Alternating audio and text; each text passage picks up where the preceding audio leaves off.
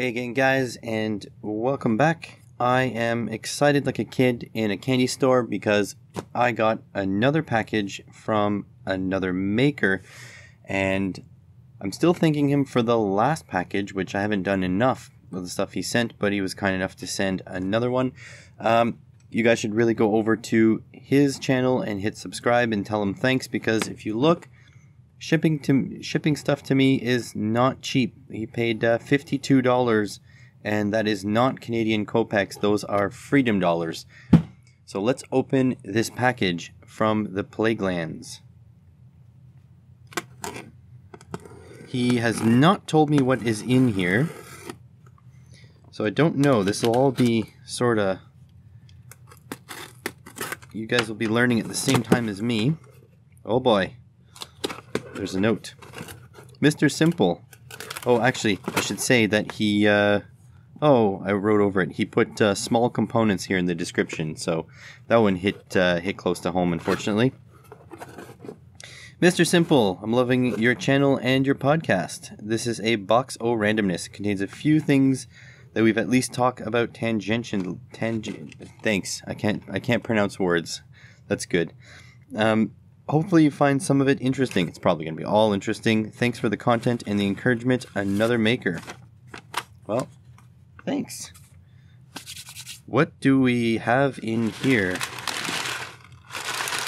Oh boy. Alright, right off the bat, we have a micro rover from Freenove. It looks like it's one of those two-motor sort of... Oh, it's for the microbit. Actually, yeah, he's been telling me I should get into microbit. Look at that, and he includes the microbit with it, I'm pretty sure.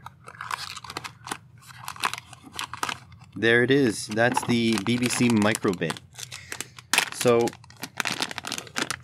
being that I'm a education fanboy, he tells me that I should really get into dealing with the microbit and microbit coding and microbit projects, and that is definitely on the to-do list, but I didn't have a microbit to play with. They're kind of expensive here in Canada, and I've been sort of schmoozing my way around to getting a review sample sent, but this will do fantastic. Awesome. And so this is a completed rover. I'm not sure if it comes completed or if he built it and sent it over after, but yeah, it's one of these. It's got these little geared motors on both sides, on these little wheels here, and it's got a little trapped ball bearing in order to track forward. And this card edge connector here, that's where the microbit goes in.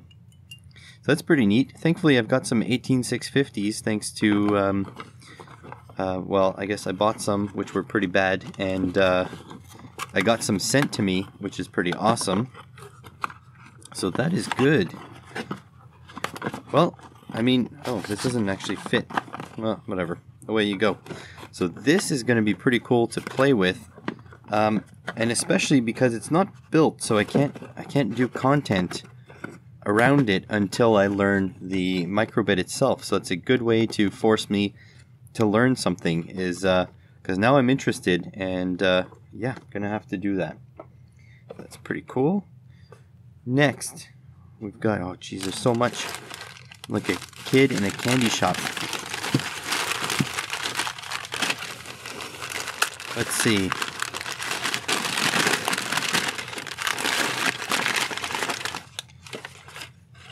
This is... So this is another set. These are crimpers. Easy RJ. I think these are RF crimpers. I think they're for insulated coax cable.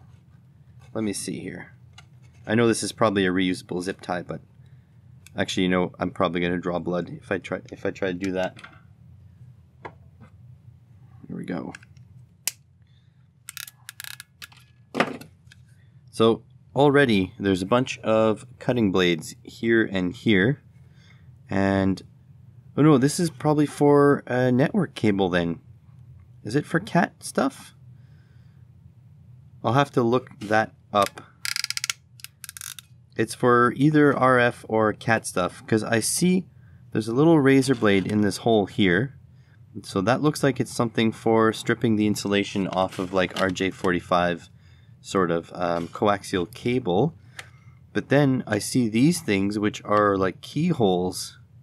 So I feel like these are for some like Ethernet cable and stuff.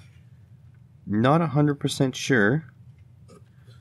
And there's pins on here. People that know what they're talking about probably are looking at me like, what the hell are you doing? But yeah, I'm not quite sure what these are for. I'm going to look these up and we're going to check this out later in the video. Alright. We've got a power adapter here that ends in a XT60 connector. This is a 12 volt 3 amp connector with an XT60. Now these are typically used to charge batteries or to supply power to battery chargers. This is actually a really good high current connector. So I'm wondering why he sent this. Might just be for the connector itself, or it could be due to something in here. So we'll take a look. Let's see. Oh. You will probably use this more than I do. Okay.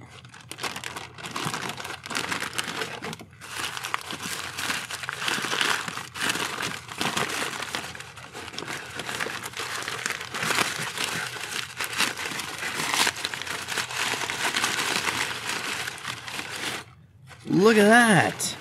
We got a snap-on ratchet. Very fancy. Are these the multi, like the 88 tooth or whatever? Nope, these are the coarse tooth. So this is actually an older snap-on ratchet. That's pretty neat. Now, Snap-on, the beauty with Snap-on is that you can actually warranty these things even today. It doesn't matter how old they are, they have an equivalent for you. So these things are super expensive when you buy them off the truck. This one here is in really good shape. Looks like it was used by, you know, someone probably not a professional, because I can't see a lot of wear on the side here. All I see is a little bit of wear on the sides of the head, so probably from being put down a few times. But for a Snap-on ratchet, this thing is basically brand new. That's incredible. I have a really fancy 3/8 drive Matco ratchet that I use on a daily basis. And ratchets are one of these things where if you're going to be a professional, you should spend a lot of money on a ratchet. It's going to last you forever. This is one of the things you can spend money on and not regret it. So this is awesome. We're actually going to take this apart on a future video, I think, and do sort of like a junk from work style video where we're going to take a look at the insides and how these things tick. And I think there's nothing special about the ratcheting mechanism in a Snap-on ratchet. It's just the quality of the materials and the tolerances that these things are built and machined to that make these things so reliable. So thank you for that. If I wanted to buy one of these off the truck right now, it would probably cost me about 75 bucks Canadian. It's far less than that in the US, but still, this is an expensive piece. So thanks a lot for that one. That's pretty awesome. Moving swiftly on.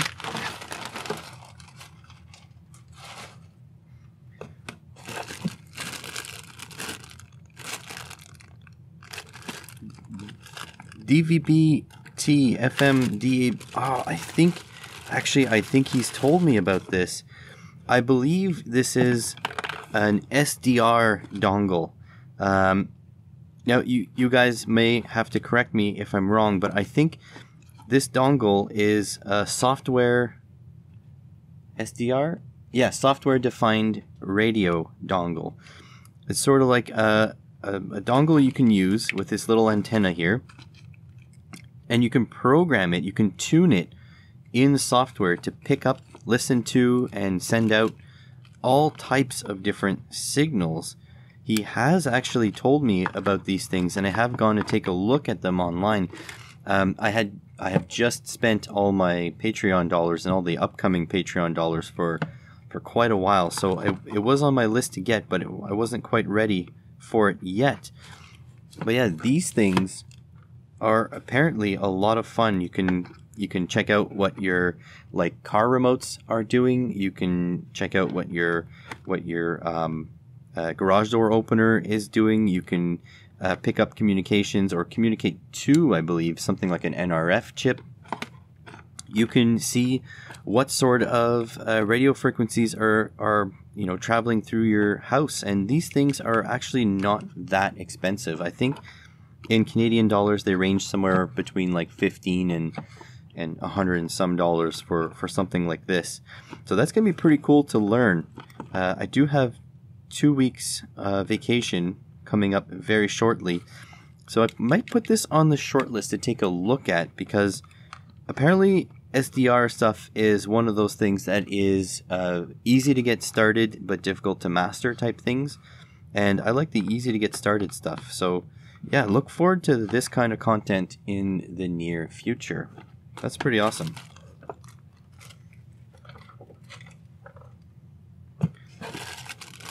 What else do we have here?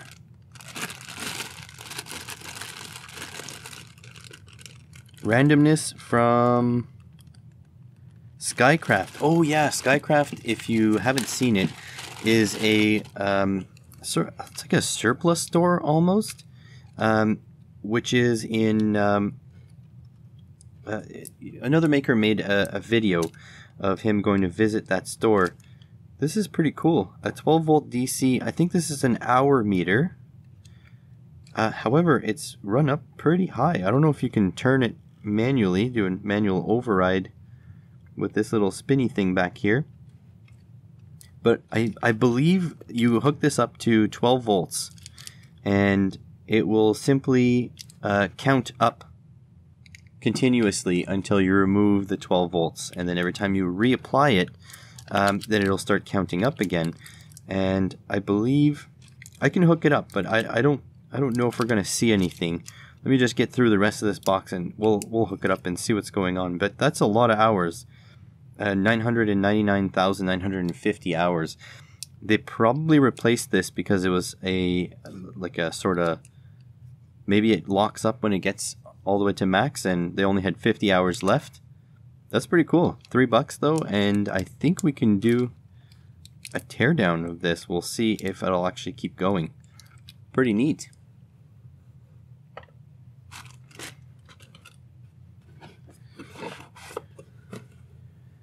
Beta FPV. Interesting. Let's take a look. It's not actually from Beta FPV.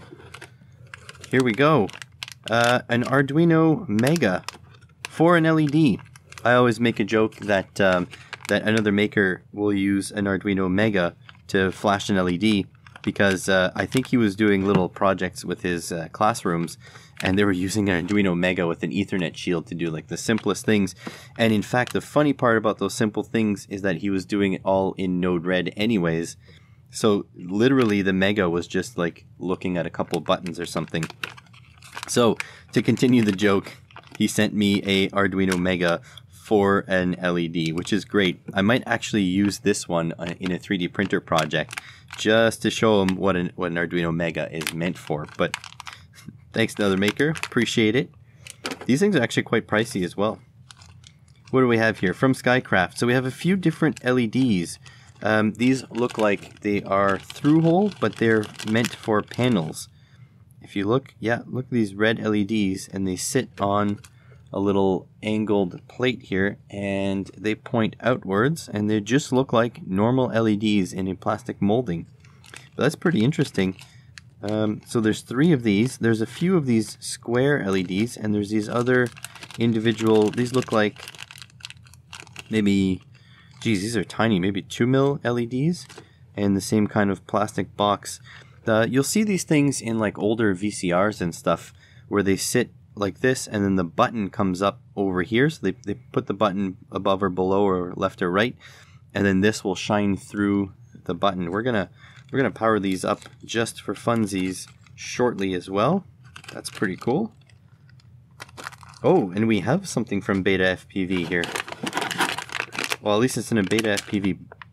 No, it is from Beta FPV.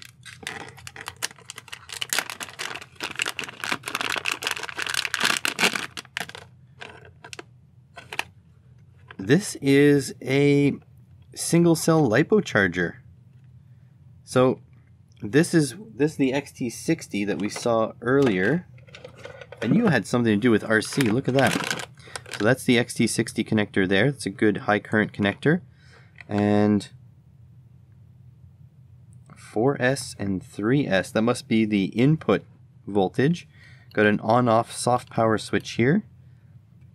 4.2 or 4.35 volt charger. So yeah, this is a charger for lithium, single cell lithium ion or lithium polymer batteries. And I think what makes this special, if you want to take a look here, it says 4.2/4.35 volts. There is a new standard of lithium polymer batteries for RC planes and stuff, where it runs at a higher voltage. They call it LIHV, means lithium high voltage. Basically, instead of topping out at 4.2 volts, it tops out at 4.35 volts. The chemistry is slightly different to allow that. And yeah, these things are made to charge those for little tiny drones, which is interesting because I've been trying to bug Banggood to send me a little tiny drone. Might have to end up buying one with my own money when it goes on sale pretty soon. But that's going to be an interesting thing because the circuitry is all underneath, so we can actually take a good look at that and see how it's deriving its voltages. But I expect it's going to be something like two, just going to be buck converters in series or in parallel with each of these channels. That's pretty cool though. Awesome. And last but certainly not least, a starter learning kit for LilyPad. So I believe LilyPad is a Arduino type thing. Let me just put this aside. And it focuses on wearable electronics. And yeah, so there's a whole bunch of sort of felt pads in this kit. And here we go. That would be the Arduino LilyPad. So I've actually not had a LilyPad in my hands before. Oh, and there's a little, that's a needle threader if you haven't seen that before. LilyPad Arduino. I'm not sure. Is this legitimate Arduino? It's hard for me to tell at this point. I've never actually seen a LilyPad. But the deal with this is that there are like outputs as normal. Should be an 18 mega 328U4. Yep, that's on there. And they have these pads broken out in little holes. And these little holes, you're supposed to wind conductive thread through it, and you can actually make wearable electronics. Now, I'm not sure. There's a needle there.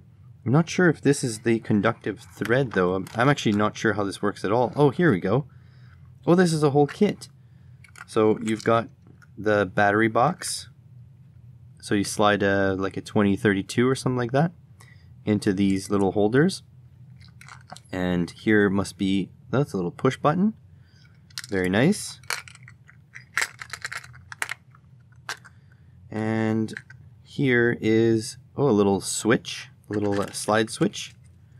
You've got these little LEDs. Very nice. Looks like a buzzer. Looks like an RGB LED. You could probably tell it's RGB by the three, yeah, RG and B and the positive. It's got 4 connectors there. Then you got a little, this must be the conductive thread here. And it's on a bobbin for a sewing machine. Bobbin? Am I saying that right? Not sure. I'm not sure what this is. It says S. It's a 3-pin package. Looks like a sensor, optical sensor maybe. That's really cool. I think this is conductive. It's very silvery. I'll have to take a look at that with the multimeter. What do we got here? Oh, some more LEDs, orange in color this time. And here's another battery holder with a battery included. I won't tell Canada Post about the lithium coin cell in there. There's another one. So we got a couple of battery holders. This is a cool kit.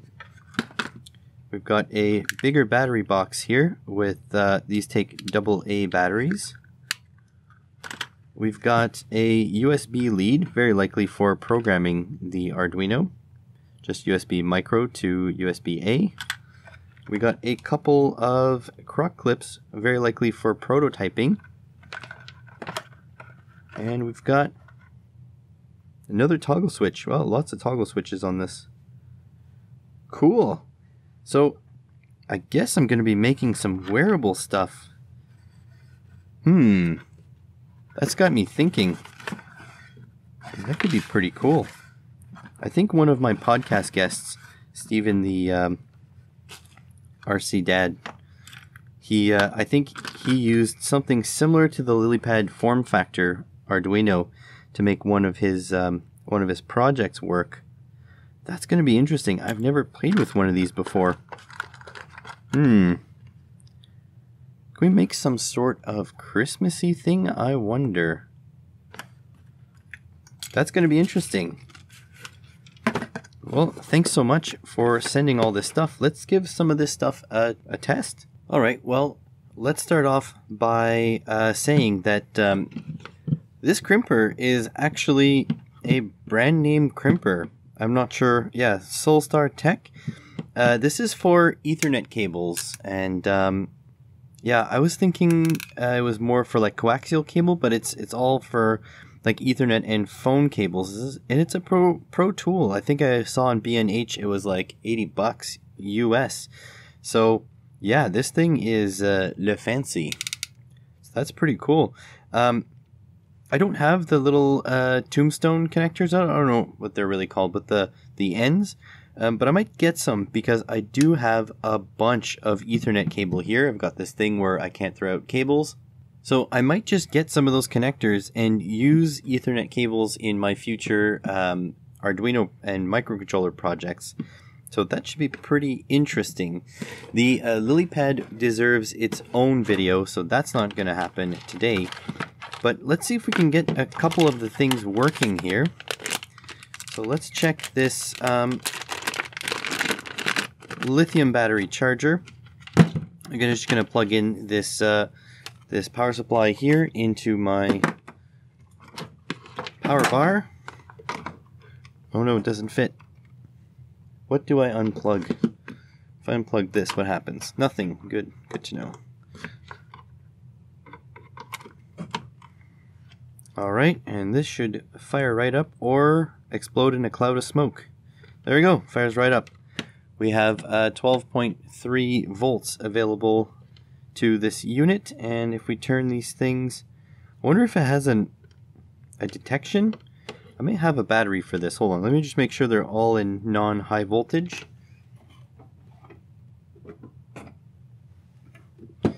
Bring my box of battery stuff. There we go. There's a battery that should fit. Hopefully it's the correct polarity. If not, then we will have a cloud of smoke. I'll go in this upper corner here.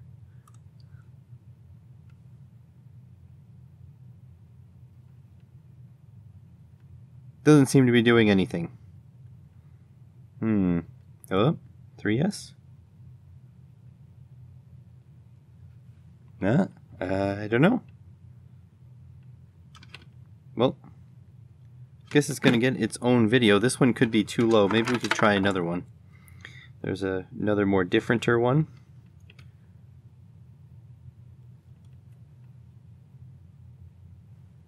Nope, there's little LEDs there, but they don't seem to be doing anything. Oh wait, there's an on-off button. Oh my god, that was stupid.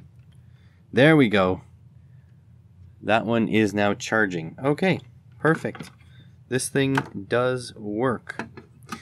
Now the reason why I wanted to start with that is so we can check the hour meter. I'm not sure how it works, but I just want to see it working. The only thing is I may have to update you guys, you know, after an hour to see if it has moved. So I'm just going to plug this in here. I'm just going to actually just jam the wires into here. This is the ground here. And this is the power. Let's see, 999950.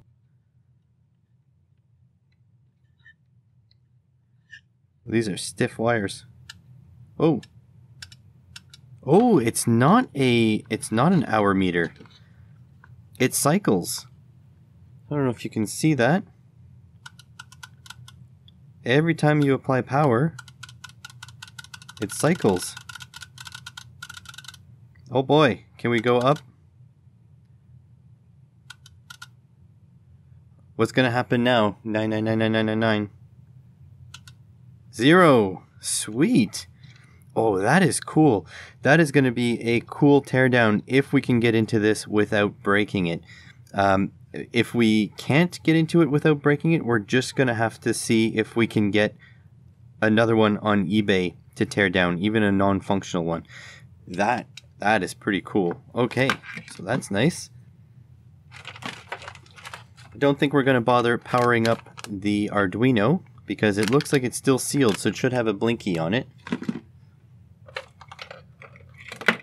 The SDR is a little bit complex for a quick video, so it will get its own video as well, on top of the fact that I actually don't know what I'm talking about when it comes to it.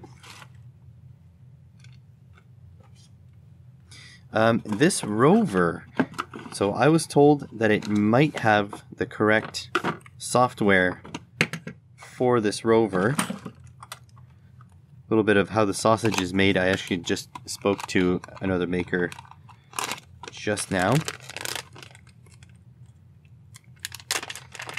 And I happen to have lithium cells these days. So pop this in here.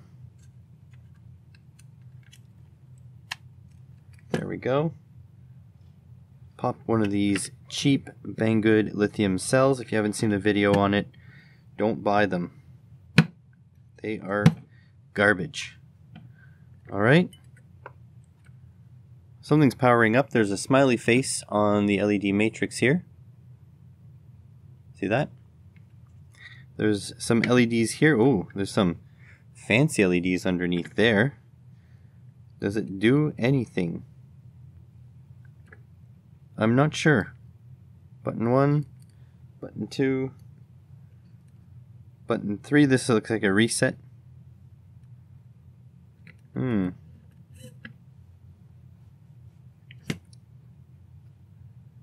not quite sure how this is supposed to work, and this is what happens when you try things live. Oh, geez, it's doing something. Does it just take a long time to boot?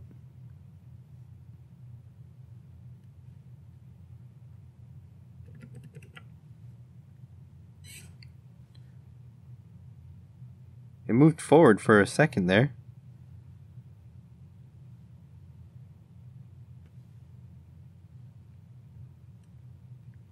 This seems kind of loosey-goosey in there. Oh yeah, it's just a terminal block. Oh. I see. Is it blocking these sensors? No. What happens if I block both of them?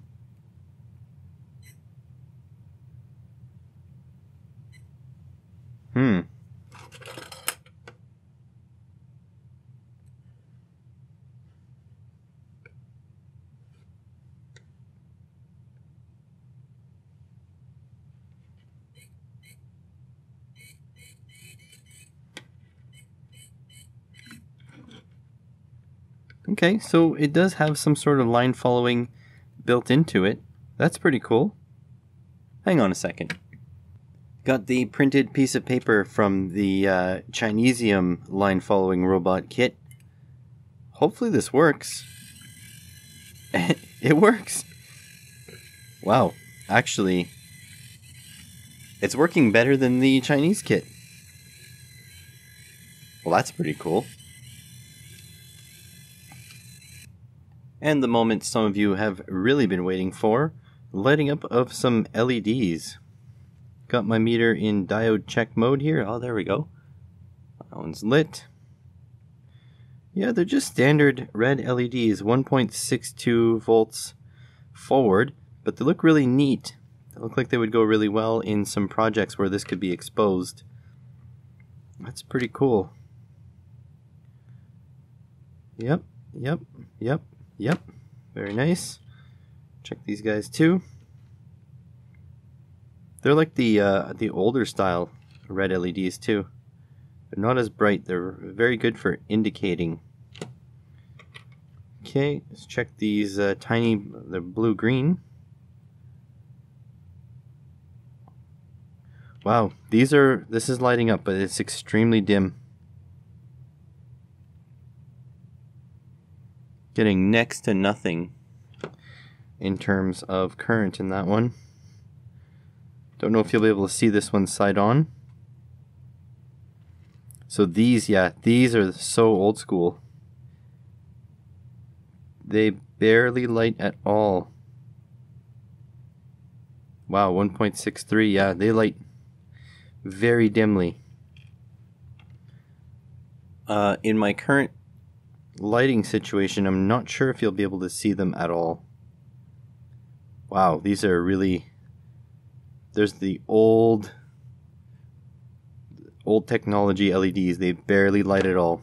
That's going to be cool to play with in areas where it is dark and you want to keep it dark. So yeah, they have their use, especially these guys in little plastic housings. I feel like I can even just pull them out of there if I really wanted to. Maybe I should model something like this for the 3D printer. But anyways, yeah, LEDs, always nice. And this lovely pile of stuff makes up today's mailbag. A special thank you to another maker for sending me this.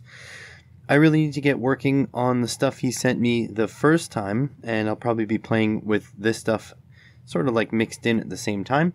To thank him though, I put a link to one of his videos in the description and in the pinned comment. Let's go to that video, watch the whole thing, thumbs up, and leave a comment. And while you're there, you might as well subscribe. Thanks everyone for watching.